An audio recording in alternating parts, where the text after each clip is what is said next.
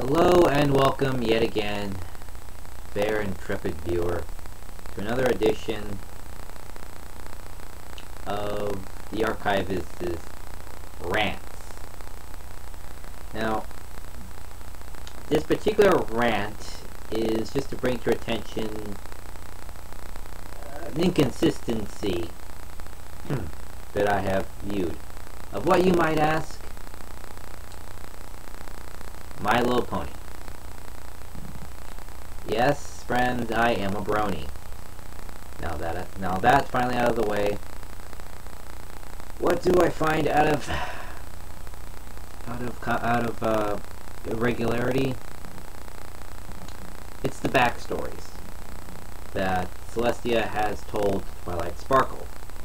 Now, the time that this rant is being taken place, the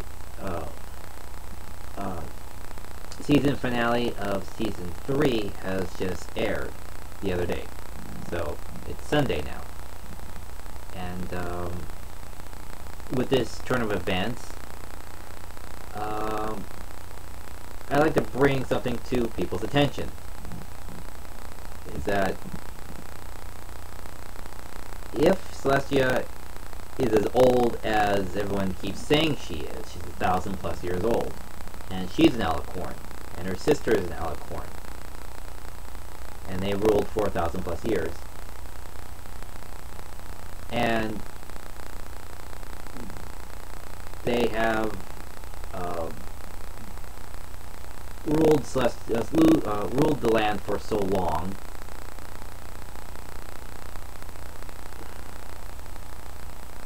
It's just, okay, what I'm trying to say is that there's an inconsistency in the backstory. The elements of harmony can only be operated by 6 different ponies. Celestia is just one. Where are the other 4? If Luna is a part of the gang at all in that. So I believe that certain truths were omitted from the backstory to spare Twilight Sparkle some future pain that'll be coming up in the next 100 or so years. Okay, this is what I'm getting at. If the element of harmony can only be operated by a group, which means Celestia must have had a group of friends that operated with the elements of harmony. She, of course, then graduates and becomes an Alicorn.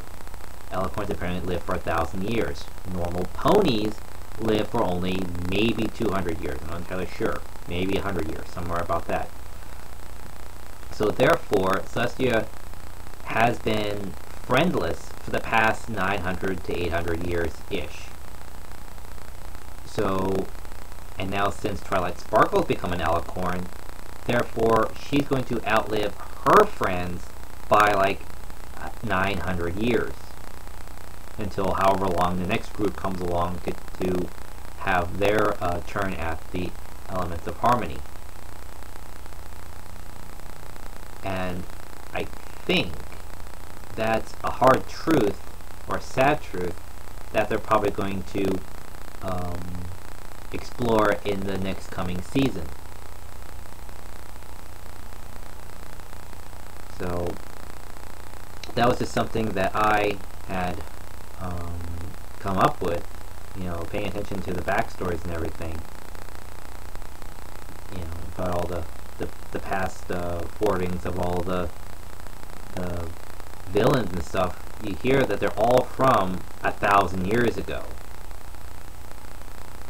which means all this stuff kind of happened all around the same time.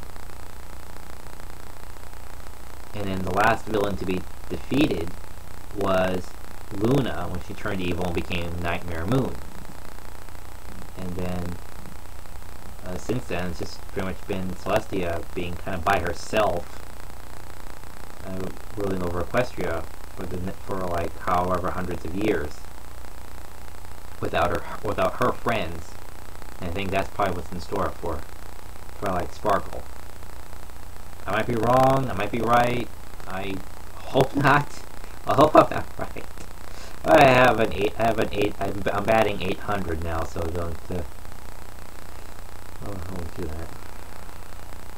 Anyway, well, I found my hat finally. So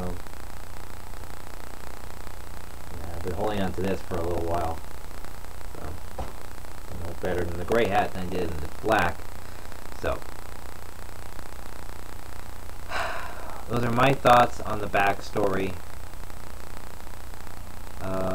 If you have a different opinion, if you think I'm wrong, if you think I'm right, or only wrong or right on certain things, comment below, and